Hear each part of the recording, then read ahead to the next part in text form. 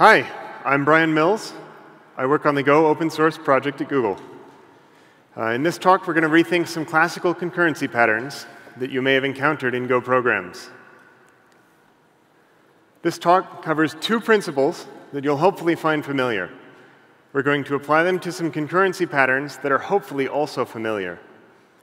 The two principles relate to the two Go concurrency primitives, goroutines and channels. The first principle is start goroutines when you have concurrent work. The second principle is share by communicating. If you understand the implications of these two principles, I have nothing more to teach you in this talk. But I've written about 100 slides trying to understand them myself, and I'd certainly appreciate your feedback. So first, we'll examine the basic asynchronous patterns, futures and queues, which function as the concurrency primitives in some other languages. Then we'll do a deep dive on condition variables. Now, if you've been scuba diving, you know that the deeper you dive, the less time you can spend at depth. These slides are going to have a lot of code, but we're not going to spend much time on the details. The slides will be available after the talk, and there are going to be playground links in the notes. In the third section, we'll apply what we've learned to analyze the worker pool pattern. First, let's talk about asynchronous APIs. You've heard from Rob Pike that concurrency is not parallelism. Concurrency is not asynchronicity either. For the purpose of this talk, an asynchronous API is one that returns to the calling function early. An asynchronous program is not necessarily concurrent. A program could call an asynchronous function and then sit idle waiting for the results. Some poorly written asynchronous programs do exactly that. They make a sequential chain of calls that each return early, wait for a result, and then start the next call. Programmers coming to Go from certain languages, such as JavaScript, sometimes start with asynchronous callbacks because that's the way they're used to structuring code. The problems with asynchronous callbacks are well described already. You may be thinking, why are we talking about callbacks? This is Go, and Go programmers know to use channels and goroutines instead. Well, I agree. Please don't use asynchronous callbacks, and we won't discuss them further. But that brings us to two other asynchronous patterns, futures and producer-consumer queues. In the future pattern, instead of returning the result, the function returns a proxy object that allows the caller to wait for the result at some later point. You may also know futures by the name async and await in languages that have built-in support for the pattern. The usual Go analog to a future is a single-element buffered channel that receives a single value and often starts a Go routine to compute that value. It's not exactly the conventional future pattern, since we can only receive the value from the channel once, but the channel pattern seems to be a lot more common than the function-based alternative. Callers of a future-based API set up the work, then retrieve the results. If they retrieve the results too early, the program executes sequentially instead of concurrently. A producer-consumer queue also returns a channel, but the channel receives any number of results and is typically unbuffered. The call site is a range loop rather than a single receive operation. Now that we know what an asynchronous API looks like, let's examine the reasons we might want to use them.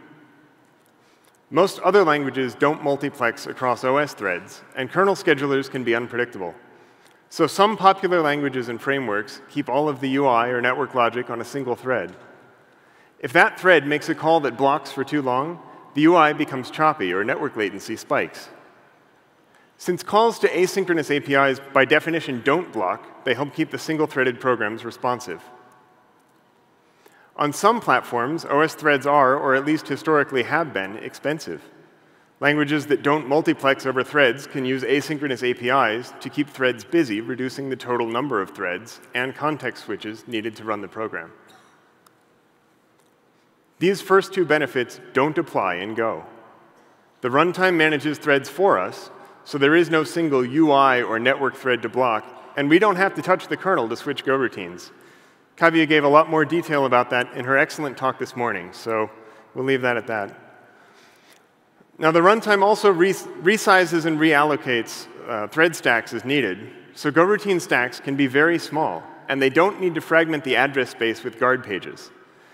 Today, a goroutine stack starts around 2 kilobytes, which is half the size of the smallest AMD 64 page. An asynchronous call may allow the caller to return from arbitrarily many frames of the stack. That frees up the memory containing those stack frames for other uses and allows the Go runtime to collect any other allocations that are only reachable from those frames. Sometimes reclaiming stack frames is an optimization, but sometimes it isn't. Any reference that escapes its frame must be allocated in the heap, and heap allocations are more expensive in terms of CPU, memory, and cache. Furthermore, the compiler can already prune out any stack allocations that it knows are unreachable. It can move large allocations to the heap, and the garbage collector can ignore dead references. Finally, the benefit of this optimization depends on the specific call site. If the caller doesn't have a lot of data on the stack in the first place, then making the call asynchronous won't help much. When we take all that into account, asynchronicity as an optimization is very subtle. It requires careful benchmarks for the impact on specific callers, and the impact may change or even reverse from one version of the runtime to the next. It's not the sort of optimization we want to build a stable API around. So a final benefit of asynchronous APIs really does apply in Go. When an asynchronous function returns, the caller can immediately make further calls to start other concurrent work. Concurrency can be especially important for network RPCs, where the CPU cost of a call is very low compared to its latency. Unfortunately, that benefit comes at the cost of making the caller side of the API much less clear. So let's look at some examples. Suppose we come across an asynchronous call while we're debugging or doing a code review. What can we infer about it from the call site? If we return without waiting for the futures to complete, how long will they continue using resources? Might we start fetches faster than we can retire them and run out of memory? Will fetch keep using the passed-in context after it is returned? If so, what happens if we cancel it and then try to read from the channel? Will we receive a 0 value, some other sentinel value? Will we block? If we return without draining the channel from glob, will we leak a Go routine that's sending to it? Will glob keep using the passed-in context as we iterate over the results? If so, what happens if we cancel it? Will we still get results? When, if ever, will the channel be closed in that case? These asynchronous APIs raise a lot of questions. And to answer those questions, we would have to go digging around in the documentation, if the answers are even there. So let's rethink this pattern. How can we get the benefits of asynchronicity without this ambiguity? Let's go back to the drawing board. Way back to the drawing board. We're using Go routines to implement these asynchronous APIs. But what is a Go routine anyway? A Go routine is the execution of a function. If we don't have another function to execute, a Go routine adds complexity without benefit. The benefit of asynchronicity is that it allows the caller to initiate other work. But how do we know that the caller even has any other work? Functions like fetch and glob shouldn't need to know what other work their callers may be doing. That's not their job. In languages without threads or coroutines, asynchronous APIs are viral. If we can't execute function calls concurrently, any function that may be concurrent must be asynchronous.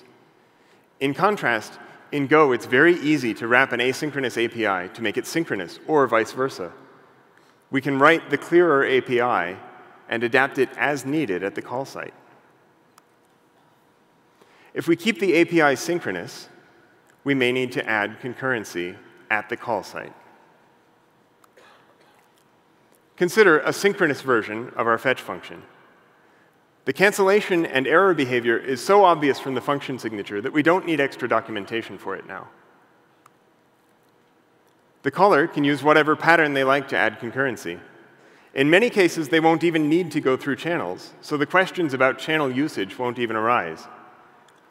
Here, we're using the golang.org xsync airgroup package, and writing the results directly into local variables. As long as we present a simple synchronous API to the caller, they don't need to care how many concurrent calls its implementation makes. For example, consider a synchronous version of our glob function. Internally, it can fetch all of its items concurrently and stream them to a channel, but the caller doesn't need to know that. And because the channel is local to the function, we can see both the sender and the receiver locally. That makes the answers to our channel questions obvious. Since the send is unconditional, the receive loop must drain the channel. In case of error, the error variable is set, and the channel is still closed.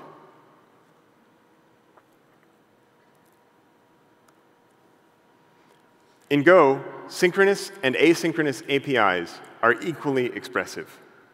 We can call synchronous APIs concurrently, and they're clearer at the call site. We don't need to pay the cost of asynchronicity to get the benefits of concurrency.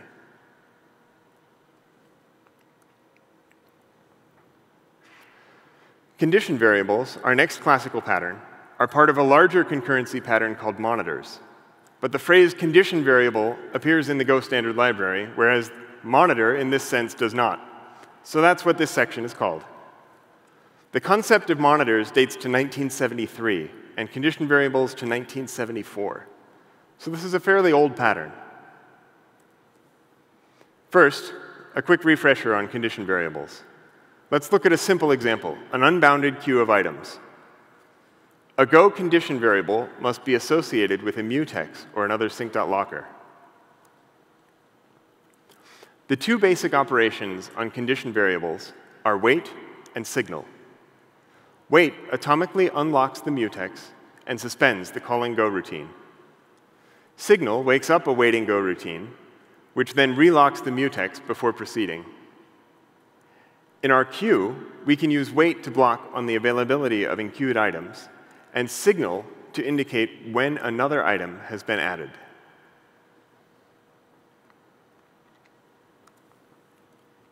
Broadcast wakes up all of the waiting Go routines instead of just one.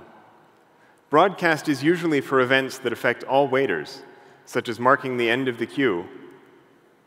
However, it is sometimes used to wake up some waiter or waiters when we don't know exactly which are eligible. Here, we've changed get to get many. After a put, one of the waiting get many calls may be ready to complete. But put has no way of knowing which one to wake, so it must wake all of them. That's the basic condition variable operations. Now, condition variables have a lot of different use cases that we'll want to focus on one at a time. But the downsides are similar for all of them, so we'll start there this time. For events that aren't really global, broadcast may wake up too many waiters.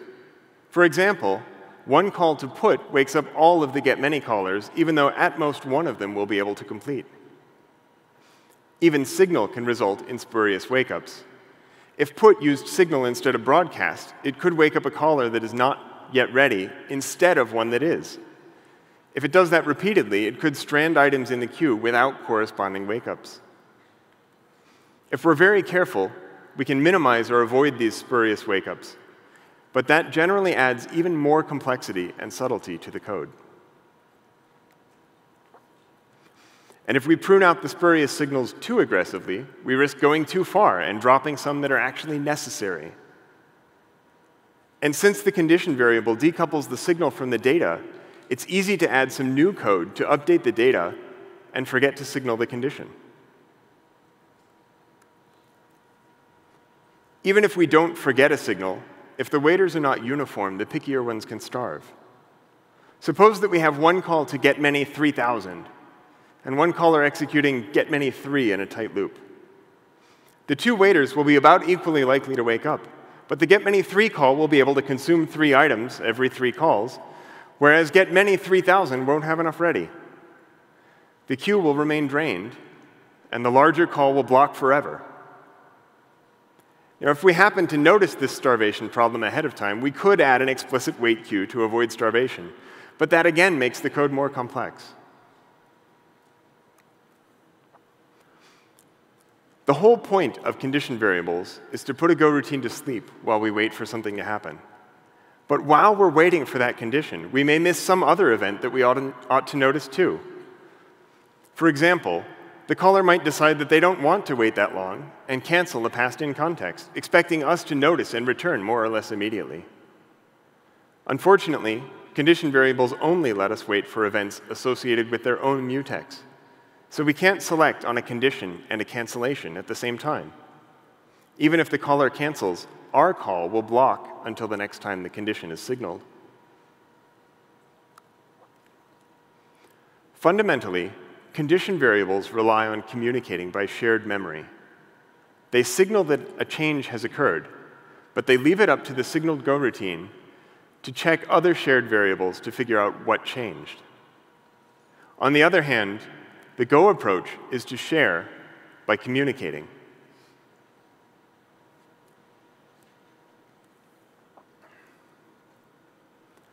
Share by communicating.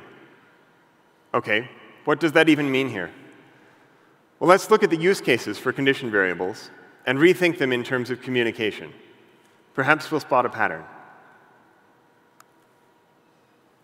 A signal or a broadcast on a condition variable tells the waiters that something has changed.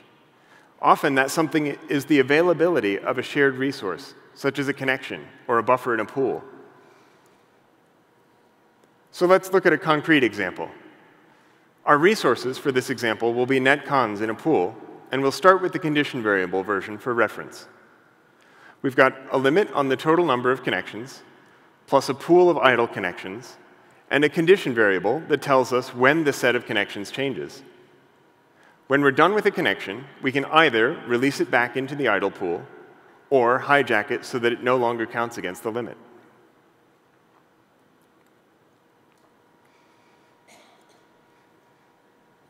To acquire a connection, we wait until we have an idle connection to reuse or are under the limit.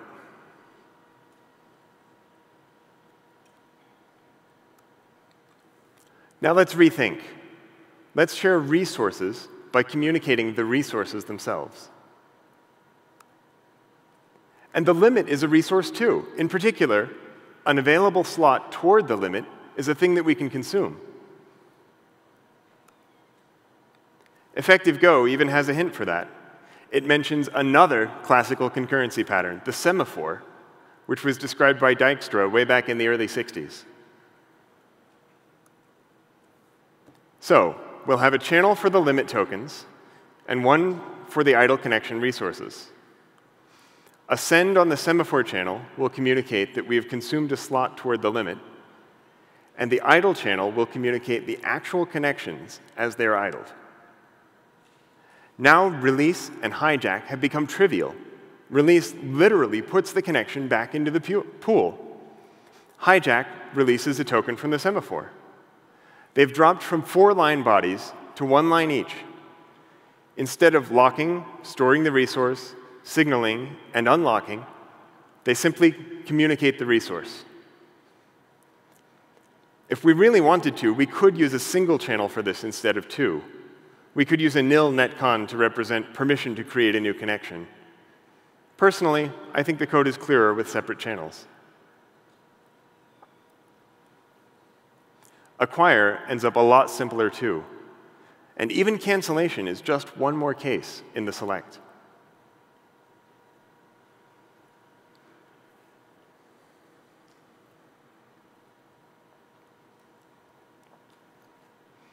Conditions can also indicate the presence of new data for processing. Let's go back to our queue example. For the single item get and put, a signal indicates the availability of an item of data. While in the get many version, it indicates potential availability of an item that some other Go routine may have already consumed. That imprecise targeting is the cause of both spurious wake-ups and starvation.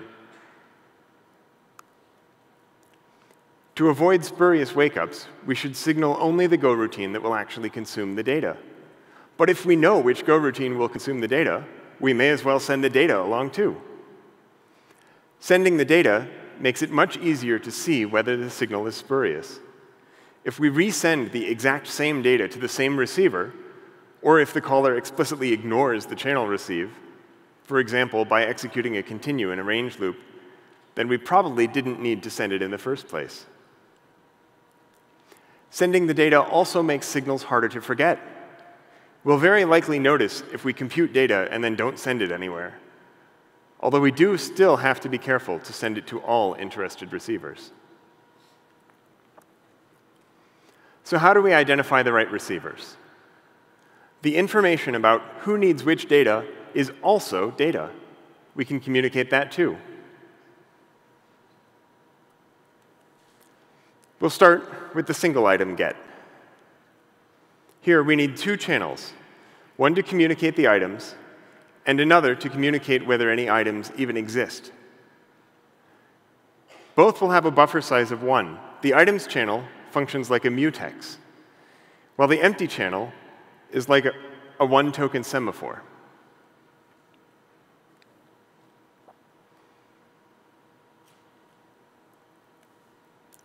This time, we really do need the two separate channels. Put needs to know when there are no items so that it can start a new slice, but get wants only non-empty items.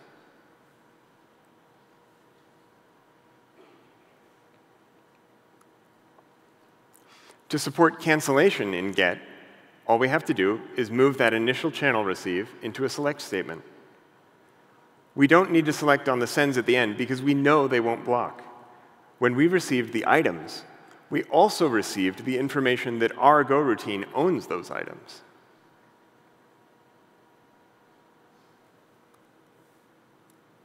So that's get with one item. What about get many? To figure out whether we should wake a get many caller, we need to know how many items it wants. Then we need a channel on which we can send those items to that particular caller. We'll put the items and the metadata together in one queueState struct, and just for good measure, we'll share that state by communicating it too. A channel with a one-element buffer functions much like a selectable mutex.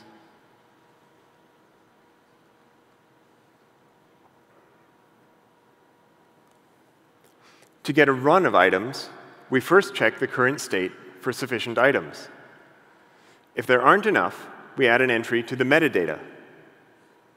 To put an item to the queue, we append it to the current state, and then check the metadata to see whether that makes enough items to send to the next waiter. When we don't have enough items left, we'll stop sending items and send back the updated state. Since all of this communication occurs on channels, it is possible to plumb in cancellation here too. But that's too much code to fit into this talk, so we'll leave it as an exercise.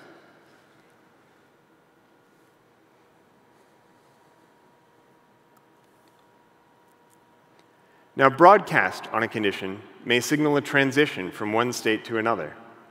For example, it may indicate that the program has finished loading its initial configuration, or that a communication stream has been terminated. One simple state transition is the transition from busy to idle. Using condition variables, we need to store the state explicitly. You might think we would only need to store the current state, the busy Boolean, but that turns out to be a very subtle decision.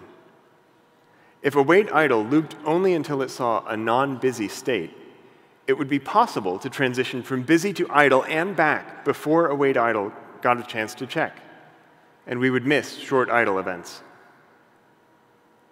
Go's condition variables, unlike pthread condition variables, don't have spurious wakeups. So in theory, we could return from await idle unconditionally after the first wait call. However, it's also common for condition-based code to intentionally oversignal, for example, to work around an undiagnosed deadlock. So to avoid introducing subtle problems later, it's best to keep the code robust to spurious wakeups. Instead, we can track the cumulative count of events and wait until either we catch the idle event in progress or observe its effect on the counter.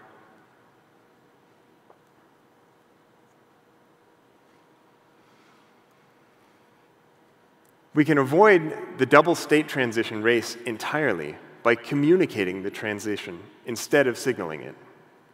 And we can plumb in cancellation to boot.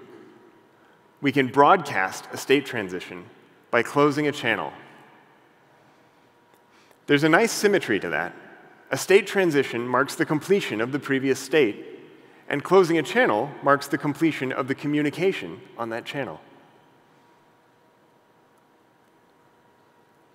So here is an example showing how that fits together. setBusy allocates a new channel on the idle to busy transition and closes the previous channel, if any, on the busy to idle transition.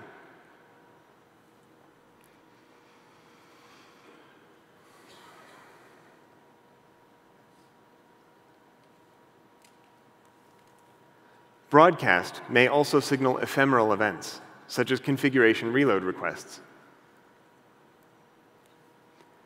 We can treat broadcast events like data updates and send them individually to each interested subscriber. The OS signal package in the standard library takes that approach, so that waiters can receive multiple events on the same channel. Alternately, we can treat the event as the completion of the hasn't happened yet state and indicate it by closing a channel. That typically results in fewer channel allocations, but when we have closed the channel, we can't communicate any additional data about the event.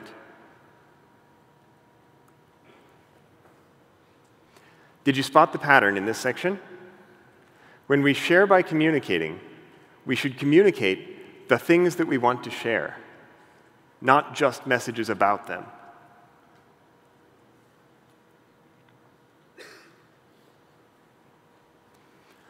We started with asynchronous patterns, which deal with goroutines. Then we looked at condition variables, which sometimes deal with resources. Now let's put them together. The worker pool is a pattern that treats a set of goroutines as resources. Now just a note on terminology here. In other languages, this pattern is usually called a thread pool. But in Go, we're working with goroutines instead of threads, so we usually just call them workers. In the worker pool pattern, we start up a fixed number of worker goroutines that each read and perform tasks from a channel. Another goroutine, often the same one that started the workers, sends the tasks to the workers. The sender blocks until a worker is available to receive the next task.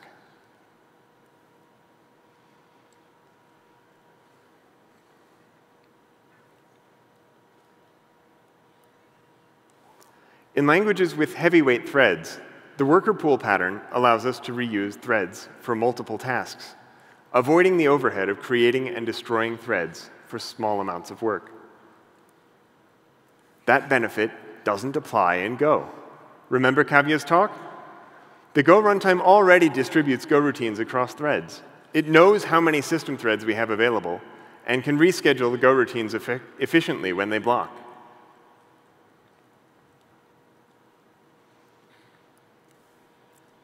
The benefit that worker pools do provide in Go is to limit the amount of concurrent work in flight. If each task needs some limited resource, such as file handles, network bandwidth, or even a non-trivial amount of RAM, a worker pool can bound the peak resource usage of the program. The simple worker pool I showed you earlier has a problem. It leaks the workers forever. If the API we're implementing is synchronous, and remember what we said before about asynchronous APIs, or if we want to be able to reset the worker state for a unit test, then we need to be able to shut down the workers and know when they've finished. Cleaning up the workers adds a bit more boilerplate to the pattern. First, we'll add a wait group to track the goroutines. Then, after we send the work, we can close the channel and wait for the workers to exit.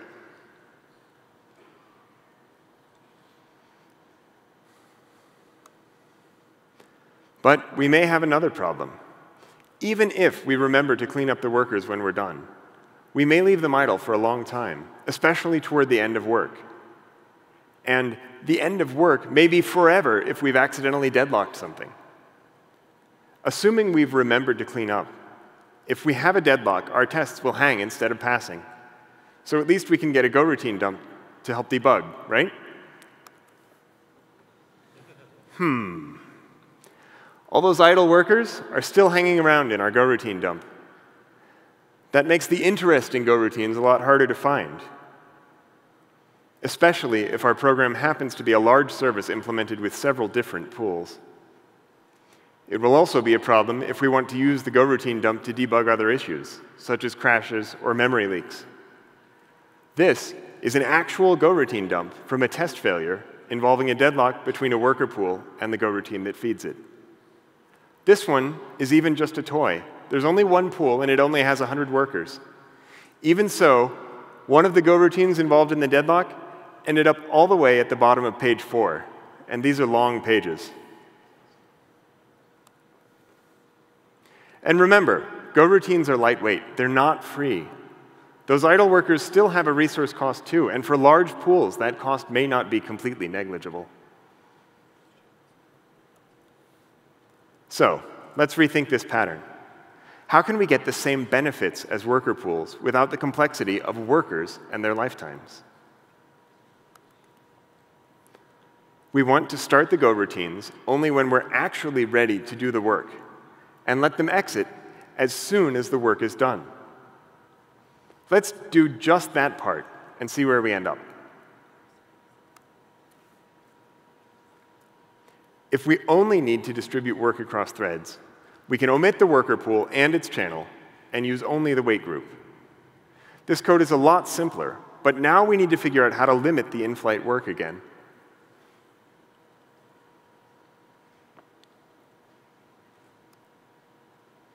We already have a pattern for that. Remember, limits are resources. So let's use the semaphore channel pattern from the last section. The semaphore example in effective Go acquires a token inside the Go routine, but we'll acquire it earlier, right where we had the wait group add call. We don't want a lot of Go routines sitting around doing nothing, and this way we have only one idle Go routine instead of many. Recall that we acquire this semaphore by sending a token, and we release it by discarding a token.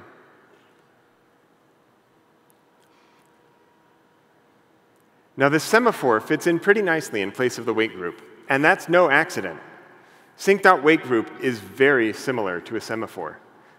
The only major difference is that the wait group allows further add calls during wait, whereas our wait loop on our semaphore channel does not. Fortunately, that usually doesn't matter, as in this case.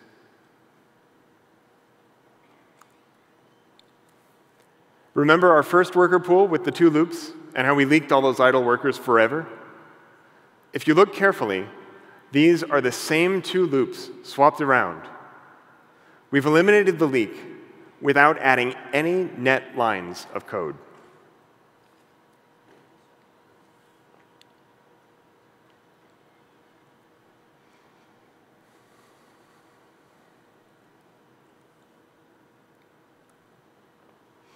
So let's recap. But before that, I have one last note to add. In this talk, I have focused on making the code clear and robust. The patterns I'm recommending here should all be reasonably efficient. They're generally the right asymptotic complexity, and they have reasonable constant factors. But I don't promise that they provide optimal performance. I haven't benchmarked them. If you have, you may find that performance is better with one of the patterns I've cautioned against. You may take the downsides of those patterns into account and decide to use those patterns anyway. If you do, please remember to document your reasoning and check in the benchmarks that support it. The Go language itself doesn't change much at the moment, but the implementation certainly does. So here's what we've learned. Start Go routines when you have concurrent work to do immediately.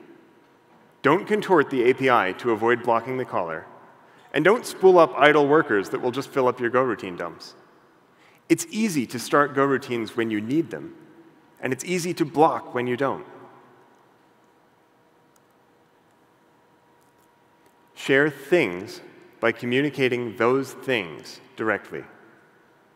Opaque signals about shared memory make it entirely too easy to send the signals to the wrong place or miss them entirely. Instead, communicate where things need to go, and then communicate to send them there.